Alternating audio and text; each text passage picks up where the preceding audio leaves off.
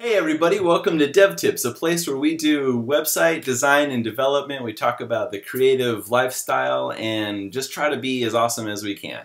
If you're just joining this video now, you will see that this is video 2, and the first part of this video is actually not on this channel. It's over on another channel called Programmer's Creed.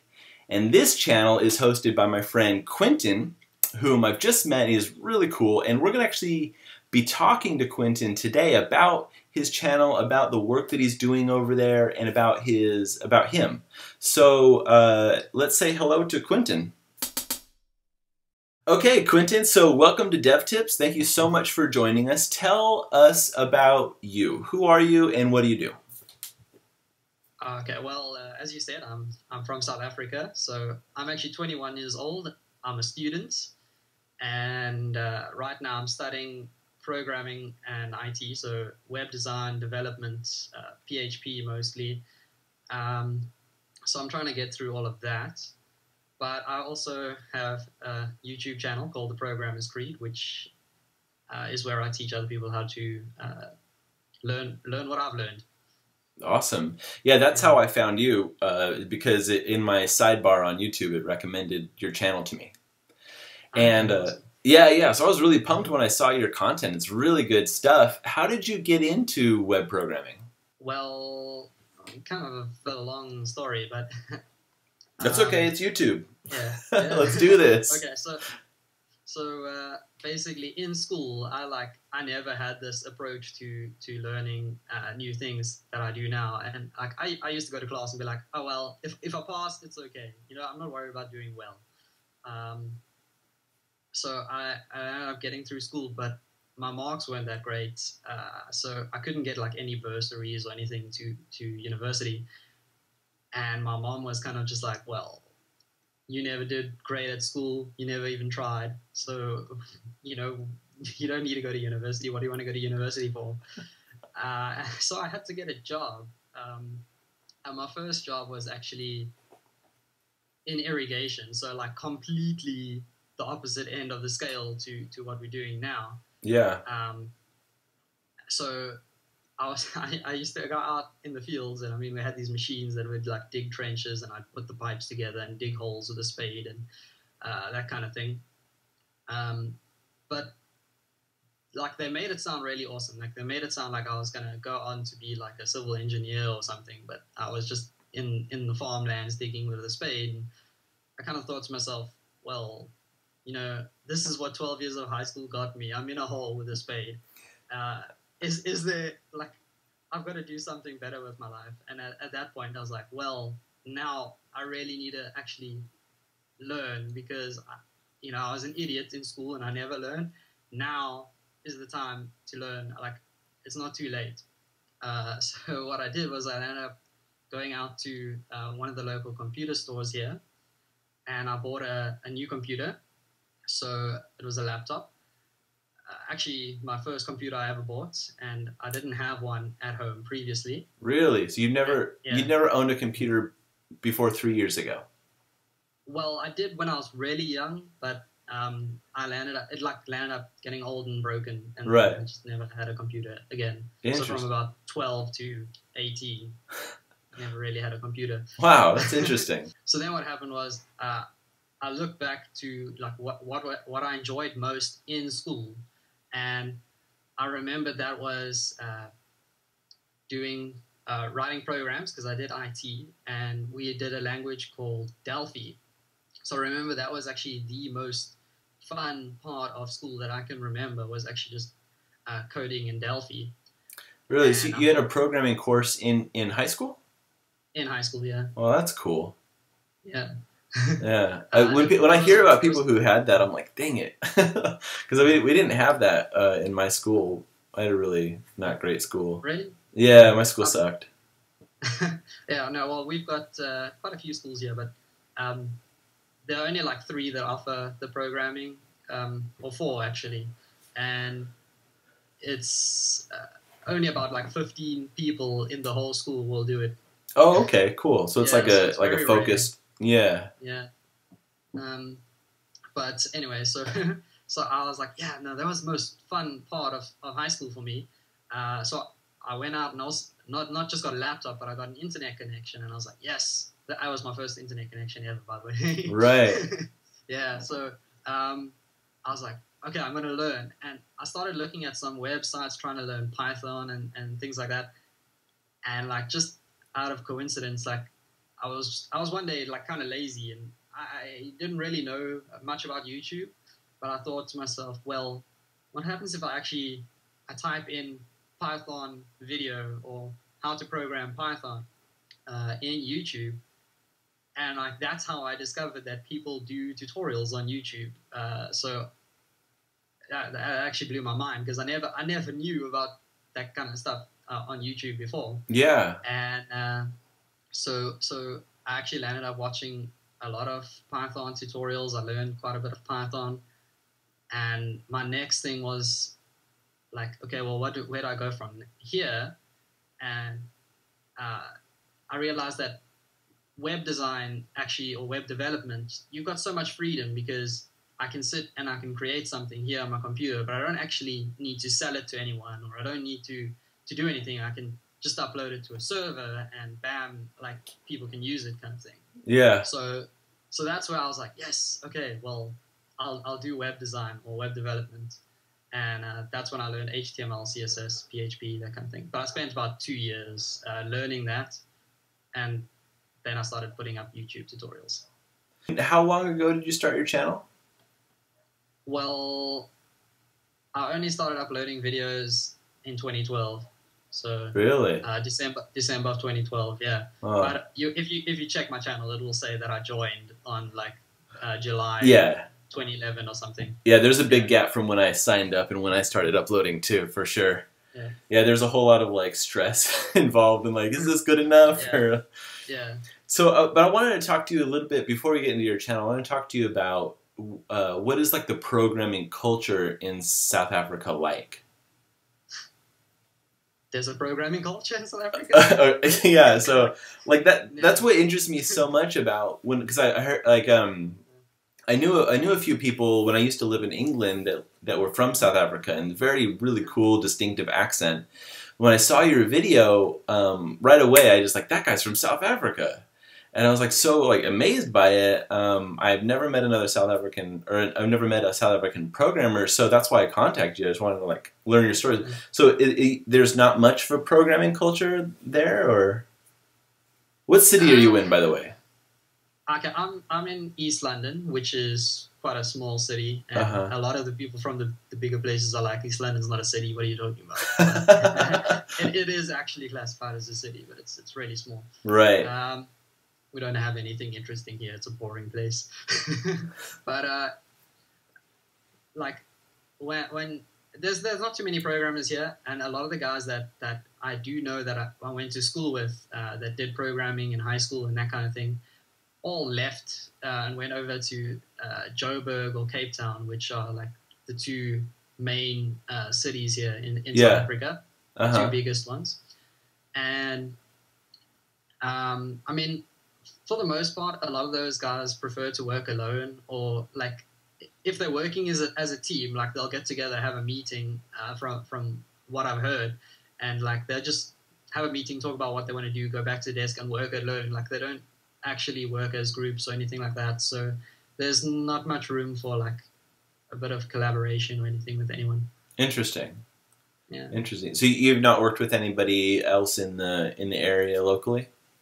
No. There is something to be said about that. Like I totally get that. Even though like I'm in Silicon Valley, which in a lot of ways is like the mecca, right, of this type of technology. We all sit in our bedrooms in the dark and just kind of like program, and then like in the morning we rub our eyes and we talk to each other a little bit, and then we go back to our desks and be quiet. So what kind of work do you like best? You mentioned that you did some web design, web programming, and also some server-side stuff with Python and such. What's your favorite? Well, PHP is definitely my best at the moment, so that's kind of my favorite. But you'll see a lot of people actually argue that Python's better.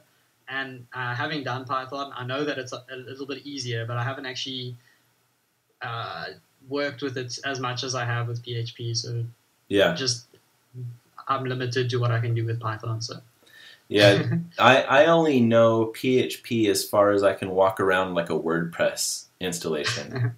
And Python nothing at all. But I work in a yeah. room full of engineers, and I know that they prefer Python. So let's jump to your YouTube channel now. You saw these other people posting tutorials on YouTube. What would make you think, yeah, I want to do that?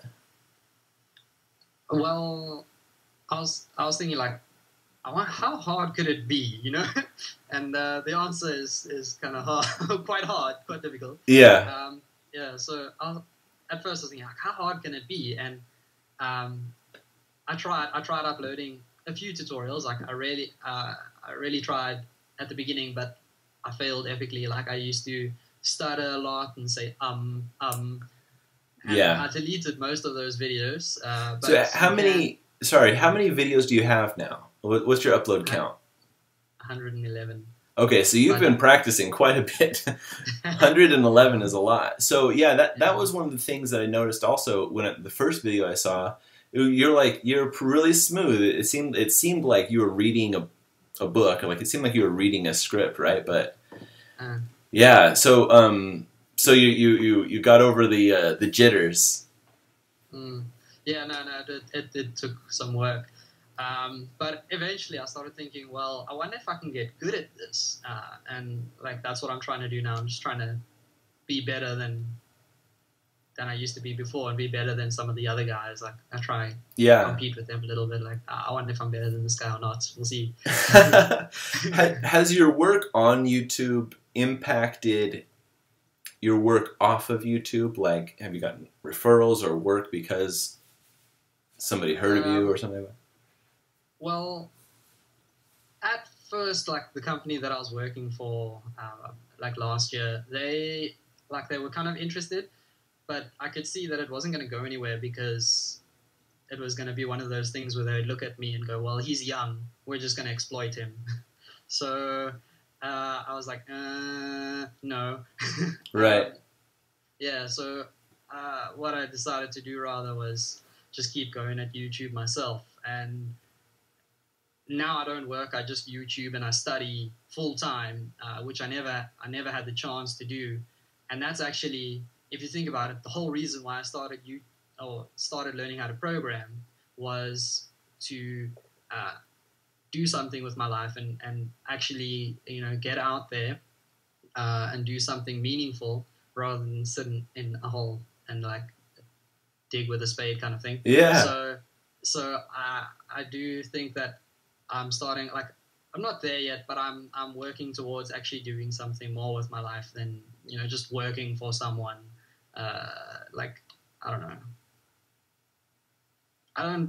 You know what I'm saying? I don't want to just like work for someone. I want to one day have done something that was meaningful to someone. And YouTube, in a sense, is helpful to a lot of people with my tutorials. So there are people that might never have known HTML or CSS before. Yeah, totally. From my channel, yeah. Totally.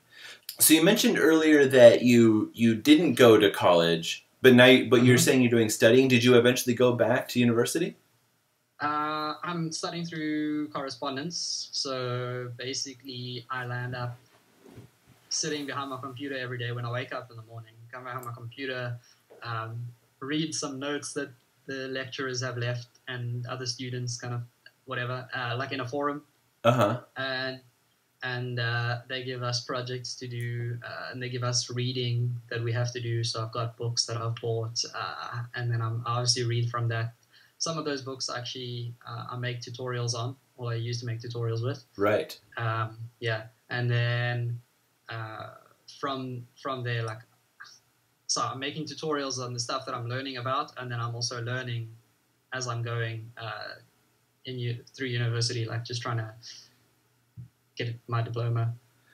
So what has been one of your most popular videos so far, and what made it so special? I don't know. See, with the tutorials thing, like you don't really get viral videos per se.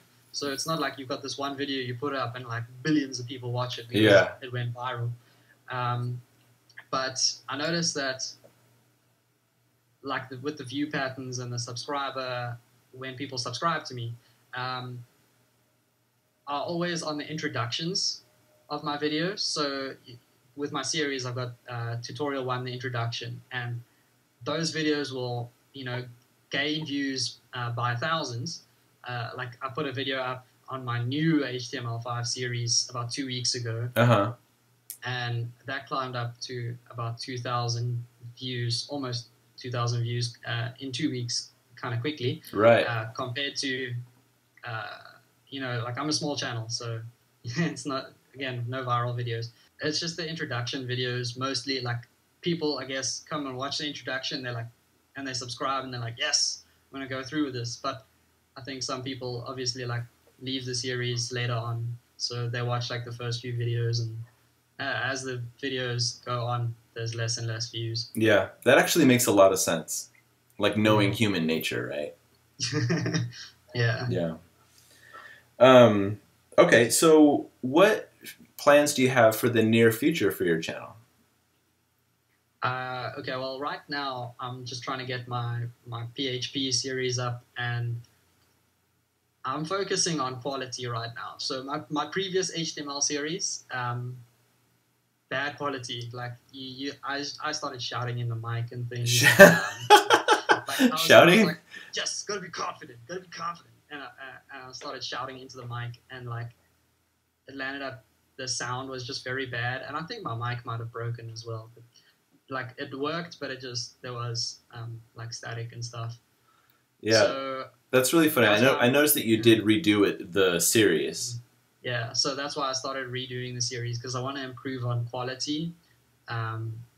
So there's that, and then I want to obviously just get enough videos up so that some people can like go to my channel and watch through all the videos and eventually have a website of their own, but not just like some static HTML website, but rather something with a little bit of server-side script that's kind of clever. Mm-hmm. Yeah, so that's awesome. That's like my goal for the short-term future, and then after that I haven't really thought that far. So yeah. Cool. So how do you as as a person want to be known after all of this is said and done? That's a tough question. It's a big one, yeah. I mean, you never figure it out totally, but yeah. Well, I'm not too phased about like being remembered or like being known as such. But if people go like, okay, Programmer's Creed really helped me out. I mean, even if there's one guy that's like, okay, I got a job because of Programmer's Creed, like that for me would actually be like awesome. It's just this guy was helpful. Yeah. Yeah. That's a really good perspective, I think. Really cool. Cool. Is there anything else you want to plug or talk about? Not really. Okay, great. So, that's good. Cool. Yeah, thank you so much for coming on my channel and talking about the work that you do, and thank you for making the videos that you do for everybody who has seen those. Again, guys that watch Dev Tips, if you have not yet, go check out Quentin's channel. It's called Programmer's Creed. Here's a link to it. And check out also the first video where Quentin talks to me about what I'm doing here at Dev Tips, and that link is right there. And then after you do that, subscribe to his channel, and I am excited to talk to you guys next week. Bye.